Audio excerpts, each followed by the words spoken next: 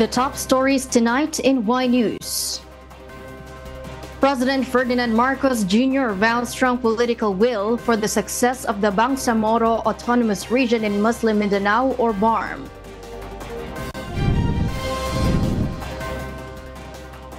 House of Representatives aims to focus on its oversight functions and will investigate issues related to national security and economic development after it has resumed its session. The Philippine National Police confirms that the slay case of radio broadcaster Juan Humalon alias Johnny Walker is now solved. And we will discover why the World Central Kitchen, or WCK, decided to resume its operations in Gaza after a month, since 7 workers were killed in an Israeli airstrike.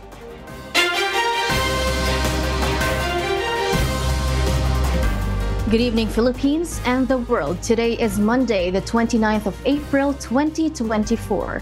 Join us in the next hour as we deliver today's top stories around the Philippines and in other parts of the world. I am Mariel Latoza. We are also seen in 1,935 satellite monitoring centers nationwide and via live streaming worldwide through the UNTV News and Rescue social media channels. I am Mavian Dog.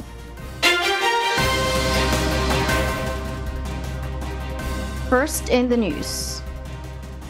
President Ferdinand Marcos Jr. ensured support for the success of the Bangsamoro Autonomous Region in Muslim Mindanao or BARMM.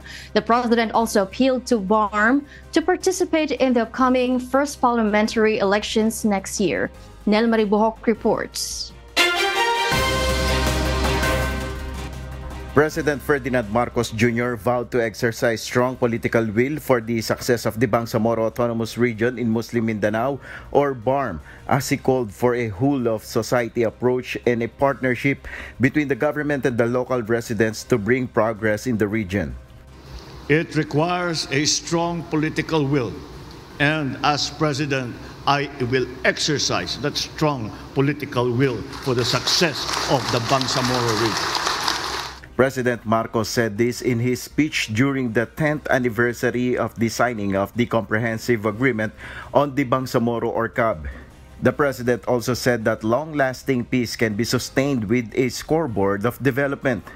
He also reiterated his commitment to the normalization of the Bangsamoro communities, especially to the Moro Islamic Liberation Front or MILF and the Moro National Liberation Front or MNLF members. The chief executive further called on Bangsamoro residents to exercise their right to suffrage in the coming polls. PBBM ensured that it will be peaceful and orderly as he warned those who plan to derail the democratic process. Let this also serve as a warning to those who may plan to threaten and derail this upcoming election. Huwag nyo nang isipin yan dahil ang kakalabanin na ninyo ay ang pamahalaan. Nel Maribuhok, UNTV News and Rescue. We serve the people, we give glory to God.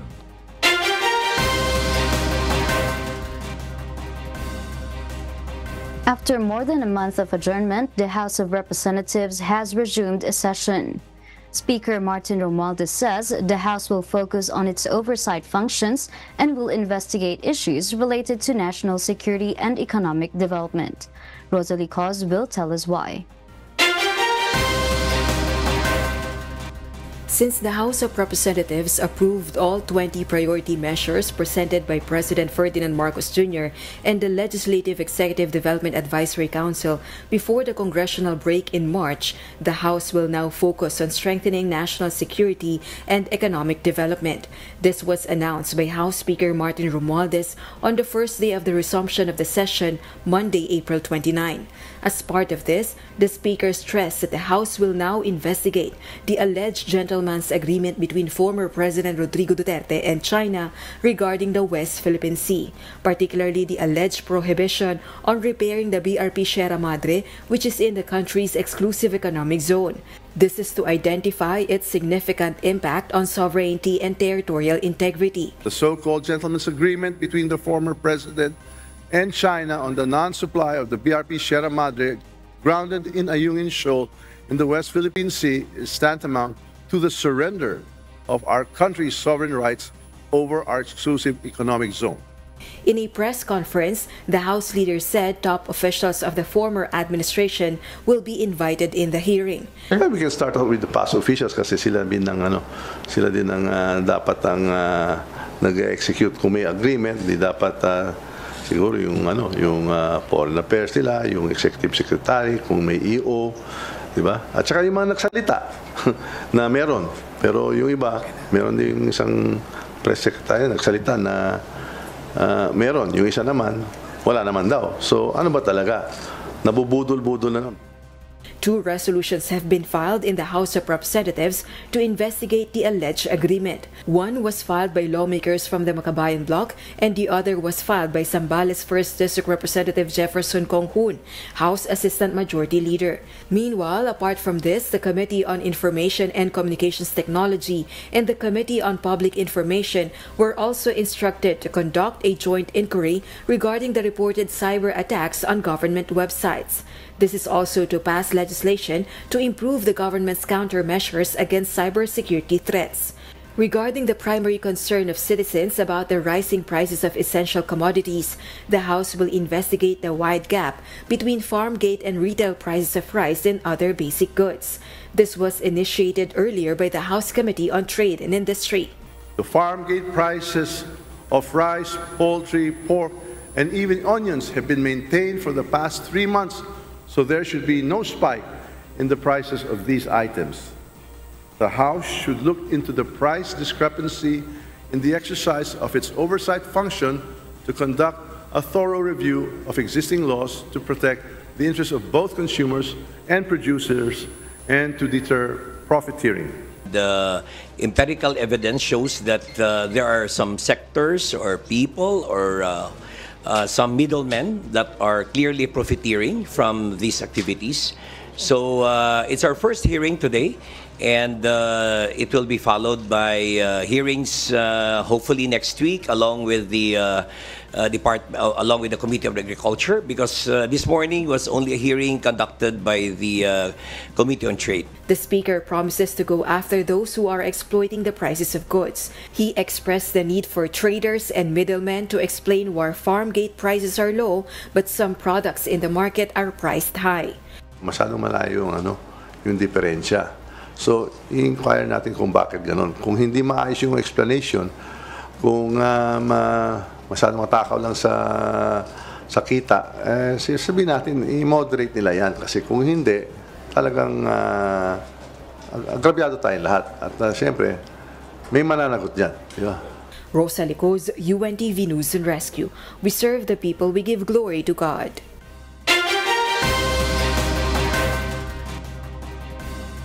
The Philippines received its newest mobile air surveillance radar equipment from Japan on Monday, April 29, adding to the country's detection mechanism for naval and aerial threats. The TPS P14ME, a mobile long-range air surveillance radar from Japan, is now stationed at Camp Aguinaldo in Quezon City. This is the second radar system to arrive in the country.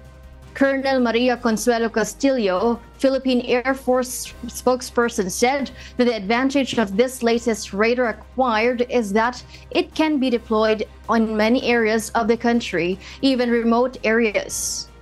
She added that it can also be deployed in the areas near the West Philippine Sea. Well, it's possible that we can also deploy it in areas of the West Philippine Sea, given that we have a platform that can accommodate its size and its weight. Furthermore, this mobile radar system is capable of detecting and monitoring activities in the air and even in maritime areas. Transport Group Manivela has revealed that they will have discussion with Congress and Senate for possible extension of their franchises with looming deadline tomorrow. JP Nunez will tell us why. Even if the deadline for franchise consolidation of public utility vehicles will be tomorrow, April 30, the transport group Manibela is still not losing its hope that the franchises of traditional jeepneys will be revoked right after the deadline. Its chairman, Mar Valbuena, revealed that they have discussion with Congress and the Senate on possible extension of franchise. While negotiation is on the way, they will not join the transport group Piston. While negotiation is on the way, they will not join the transport group Piston in their 3-day transport strike, which is scheduled until May 1. Meron ding inihahandang pag-uusap ang Kongreso at sa Senado na ipinaalam din sa atin. Ito po yung inaasahan natin na magiging negosasyon para tayo po ay ma-extend. So, ang pangit naman na may negosasyon tapos ay magi-strike pa rin kami. According to Valbuena, they continue their clamor to the President to scrap the Public Utility Vehicle Modernization Program or PUVMP. They appeal that instead of conducting forced consolidation, the government should give operators their free will to join transport cooperatives. He mentioned that even if they were not consolidated, they have modernized a traditional jeepney and retained its iconic look, emphasizing the absence of subsidy from the government. Itigil na yung consolidation pero ipagpatuloy yung aming prangkisa, ipagpatuloy yung aming mga provisional authority. Ang sabi nga sa Congress, walang basihan na yung aming mga prangkisa ay palitan ng provisional authority. The Department of Transportation or DOTR is firm with the deadline of consolidation tomorrow. After the deadline, traditional jeepneys which are not consolidated will be considered as colorum vehicles. They may still ply their routes come May 1, but they will still end up with the revocation of their franchise. Ang pinaka-endpoint sa consolidation is April 30. After that, pwede ka pa pumasada. Pero pag binigay na sa iyo yung revocation, even the consolidation, hindi mo na pwedeng magawa. JP Nunez, UNTV, News and Rescue. We serve the people, we give glory to God. Laban! Laban! Laban! Laban! Laban!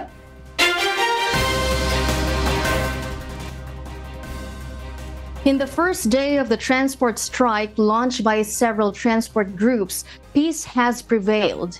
While the Philippine National Police or PNP has monitored instances of harassment and obstruction against some jeepney drivers who chose to ply their routes instead of joining the strike.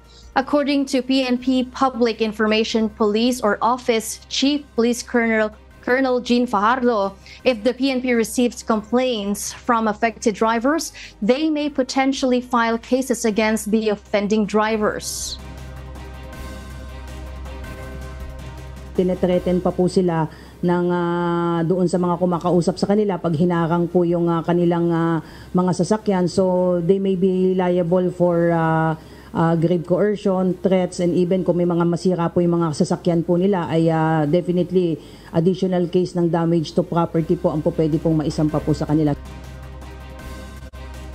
Colonel Fajardo appealed to those participating in the strike to respect the rights of other drivers to operate their vehicles. A total of 51,402 PNP personnel have been deployed nationwide to ensure the security of the transport strike, with 1,780 mobility assets distributed to assist commuters. The transport strike commenced today and is expected to last until May 1. This is still related to the deadline set by the President regarding the jeepney modernization, which is due tomorrow.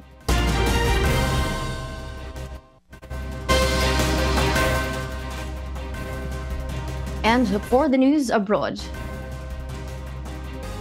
After a month since workers were killed in an Israeli airstrike, the World Central Kitchen, or WCK, will resume its operations in Gaza.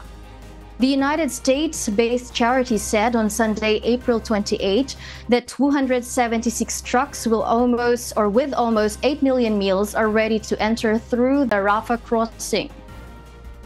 WCK also plans to send trucks into Gaza through Jordan, where a humanitarian zone has been designated by the Israeli military for civilians. The charity's chief executive officer, Erin Gors, stated that the humanitarian situation in Gaza remains Gaza. Therefore, they will continue their operation to feed as many people as possible with the same energy, dignity, and focus. This despite not receiving concrete assurances on the April 1st attack and whether the Israeli military's operations have changed, Gore added. A local team of Palestinian aid workers will also be involved in WCK's resumption of its operations. Prior to halting its operations, the World Central Kitchen had distributed more than 43 million meals in Gaza since October.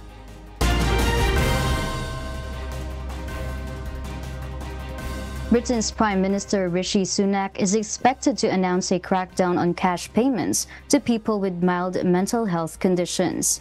The government believes such health conditions should not deter Britons from working. Maven Carrizo will tell us why. Britain's Personal Independent Payment, or PIP, is facing changes expected to be announced in the coming days. It is one of the ways Britons can seek financial help from the government for disability, which is distinct from incapacity benefit. The latter is paid to people who are too ill to work.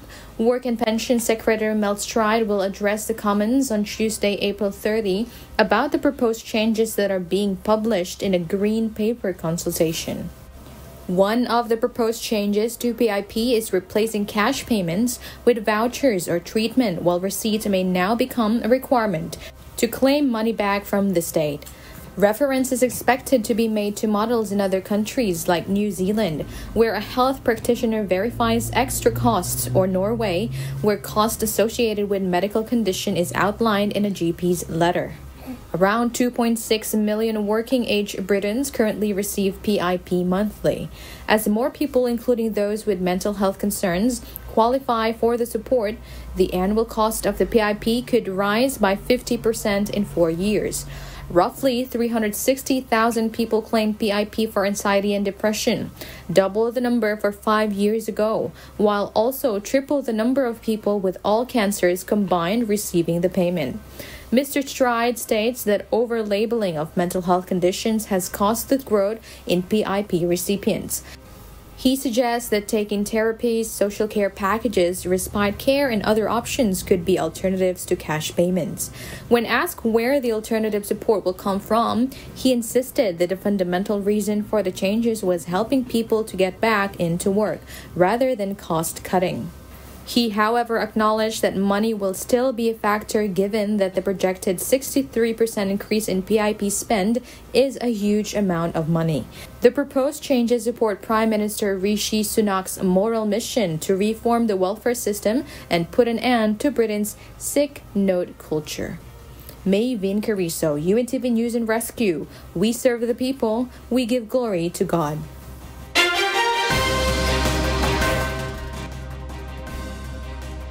We'll share more global stories with you later.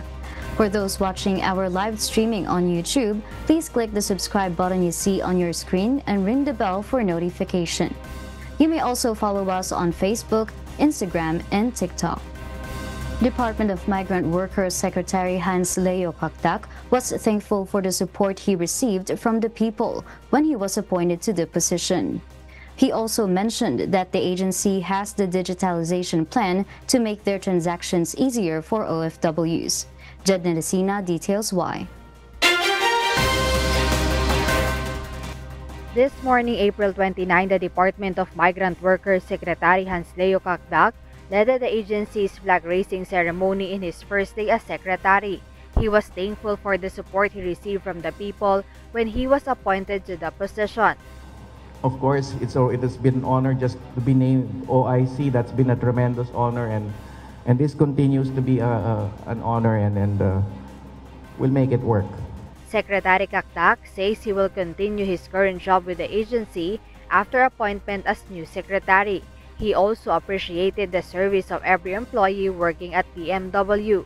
Cakdak said that they will continue the honorable work, especially for our overseas Filipino workers or OFWs.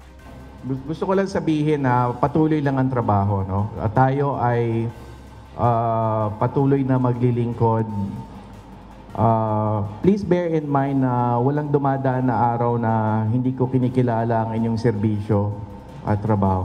Basta't patuloy lang, ano? Patuloy lang ang ating marangal na pagsagawa ng trabaho natin. Moreover, the agency plans to digitalize the recruitment processes to help facilitate operations when it comes to employment abroad. One more point is the matter on digitalization, which means fast-tracking and making expedient the processes, no? That we will take insofar as OFW convenience in relation to OFW protective processes are concerned. Cakdak adds that it will also help recruitment sectors to facilitate their tracking of transactions. We will also make it easier for the stakeholders in overseas employment, namely the recruitment sector and other stakeholders in terms of fast-tracking yung mga processes that are related to our regulatory functions. At the end of the day, ang makikinabang din ito, mga OFWs, kung digitalized at mas mabilis ang proseso. As the new secretary, Cakdak assured that the agency will implement stricter regulations to protect OFWs from human trafficking and illegal recruitment. Jed Neresina, UNTV News and Rescue. We serve the people. We give glory to God.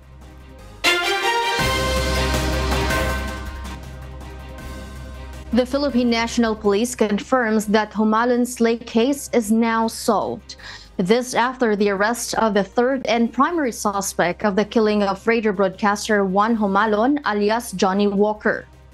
PNP Public Information Office Chief Police Colonel Jean Fajardo said the suspect alias Ricky was arrested in Dipolog City this morning, April 29.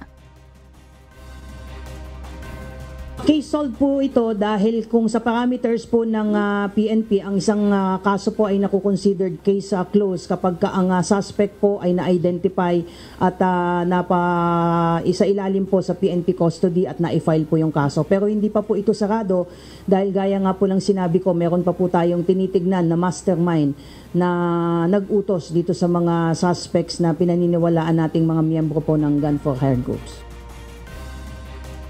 A background check showed that alias Ricky has outstanding warrant of arrest for murder, frustrated murder, direct assault, and drug charges. Two other suspects, alias Boboy and alias Inteng, were arrested last March 15 in Misamis Occidental. The PNP is still investigating on the mastermind and motive of the crime.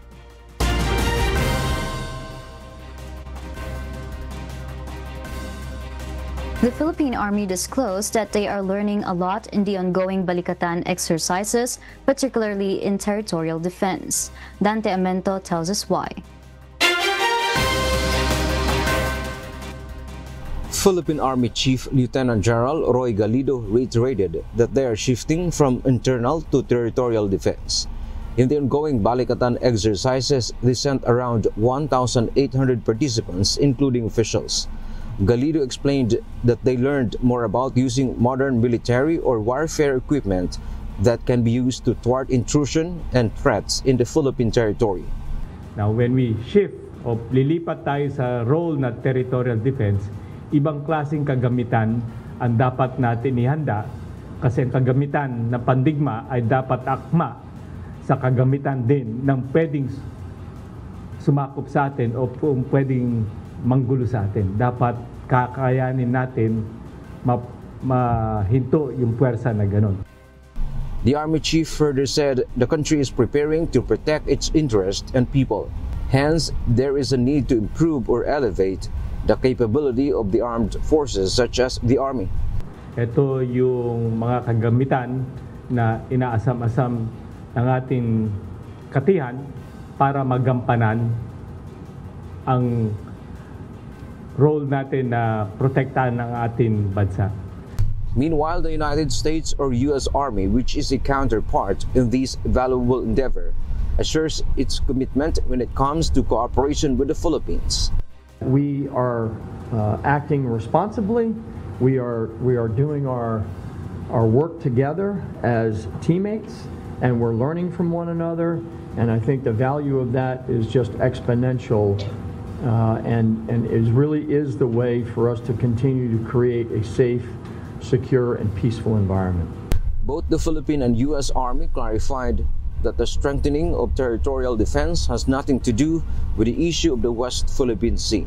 Dante Amento, UNTV, News and Rescue. We serve the people. We give glory to God.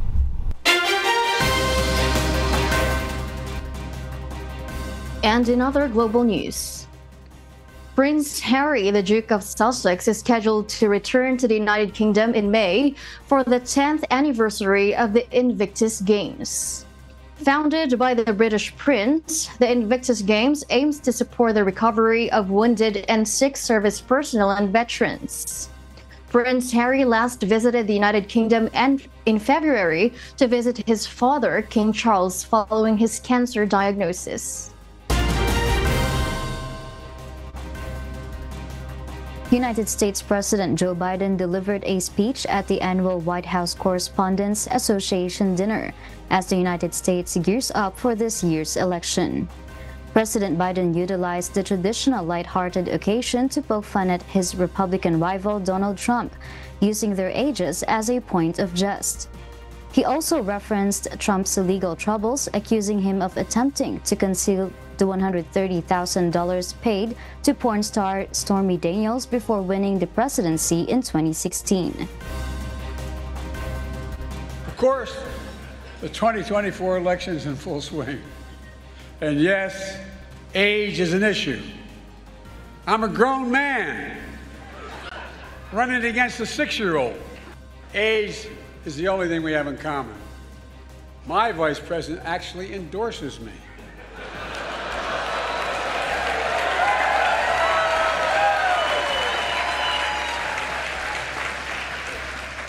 I had a great stretch since the State of the Union, but Donald has had a few tough days lately. You might call it stormy weather. And those are the reasons behind the news in other parts of the globe.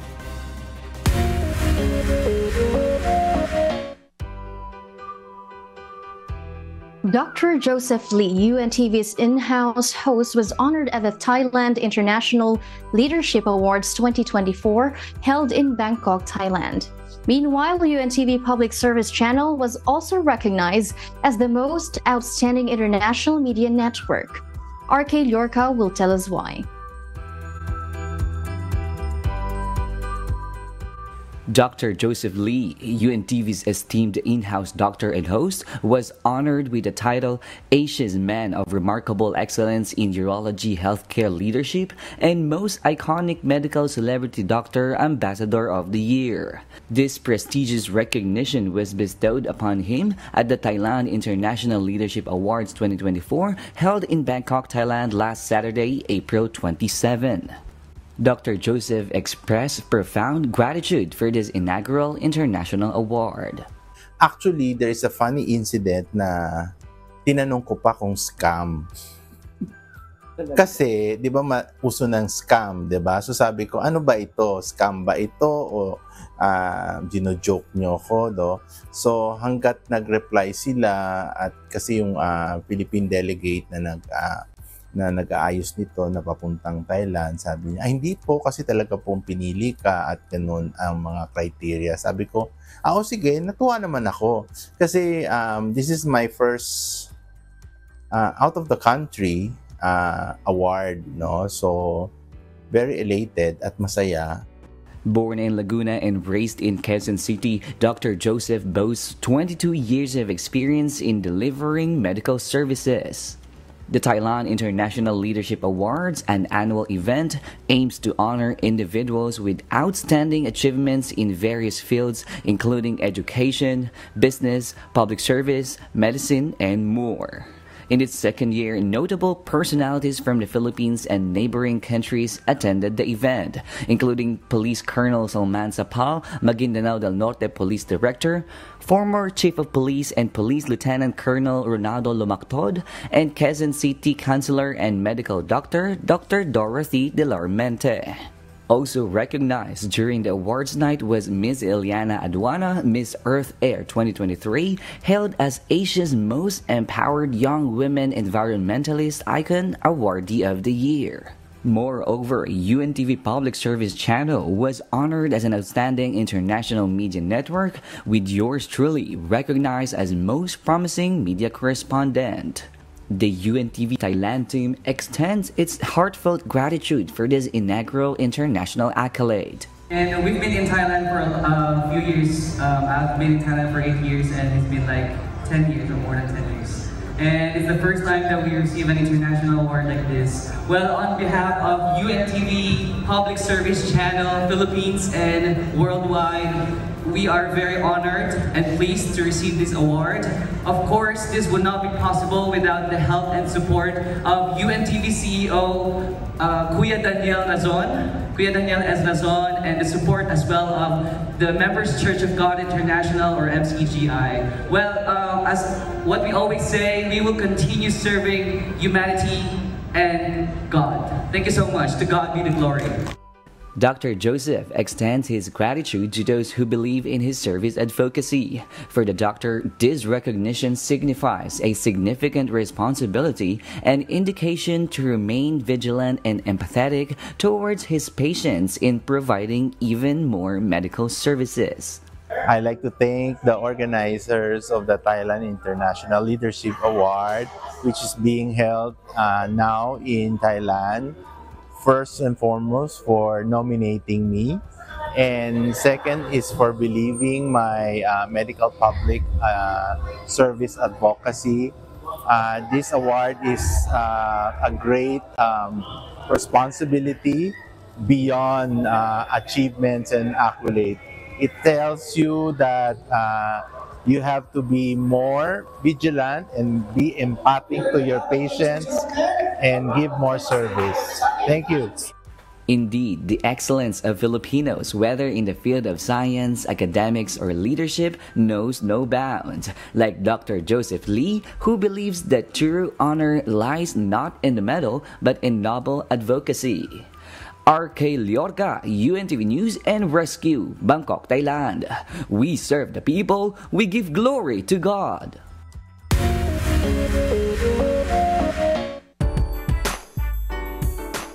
Last Sunday, OPM artists made their Wish Day debut and were taken aback by the warm reception from the crowd, rendering their first Wish Day performance truly unforgettable. Gladys Tawabi reports.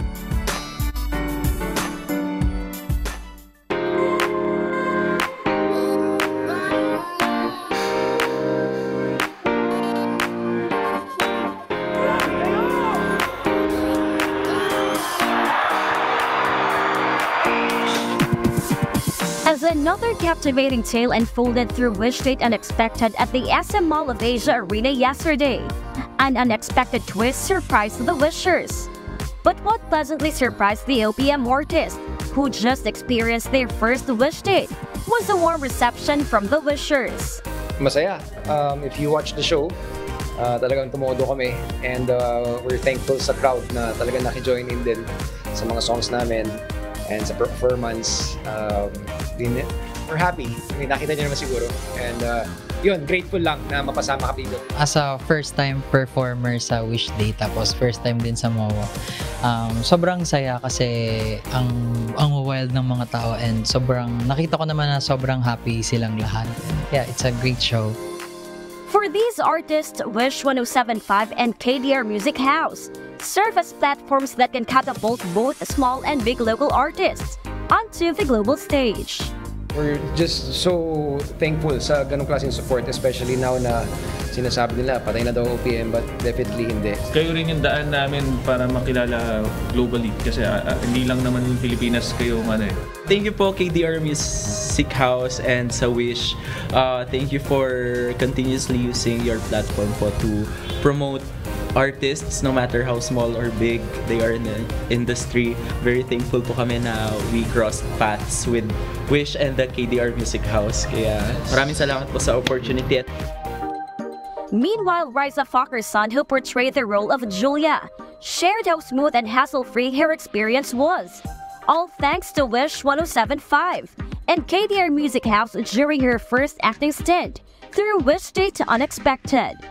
Nakalabas ako sa comfort zone ko. Gusto ko to i-try. So, binigay siya na opportunity sa akin ni God, and why not to try it? Nasabi siya sa akin 2 weeks before the shoot. Yung nakita ko yung script, syempre hindi naman ako sanay mag-acting. Yung brother ko lang naman yung nag-act sa amin. Siguro pinosisyon ko lang yung sarili ko dun sa character. Very comfortable ako to work. Kumbaga sa lahat talaga na nagkasama ko sa work. And kumbaga no hassle, okay siya. Kumbaga hindi ako nahirapan i-adopt yung pangyayari. For those who missed the 12th installment of the Wish Date concert, stay tuned for its digital live streaming.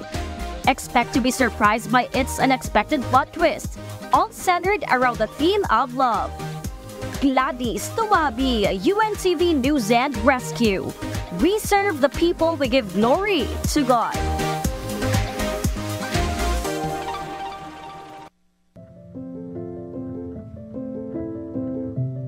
Our Kasangbahay.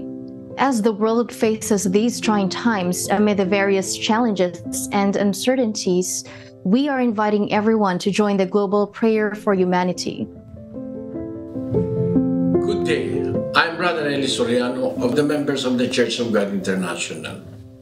I want to invite you to join us in a minute of prayer every day to pray for humanity and the whole world as we go through these perilous times. While safety measures like washing of hands and strengthening of our immune systems may help us through this horrible predicament, there is still no precaution or cure more powerful than God's mighty intervention. And we need His intervention now more than ever. It doesn't matter what religion you are in or what denomination you belong. This is an invitation for all the people around the world who cares for the future of their family, friends, loved ones, and humanity as a whole. Everybody is welcome to pray with us. For more details, you can check out the description box below. Thank you very much, and I hope to hear from you soon. May God bless you.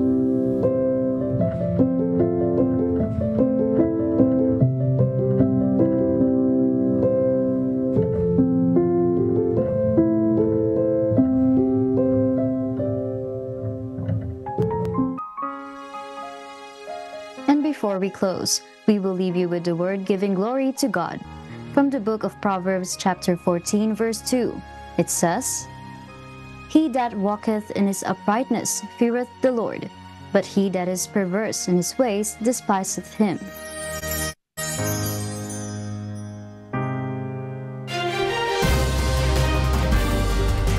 And those are the reasons behind the news, April 29, 2024.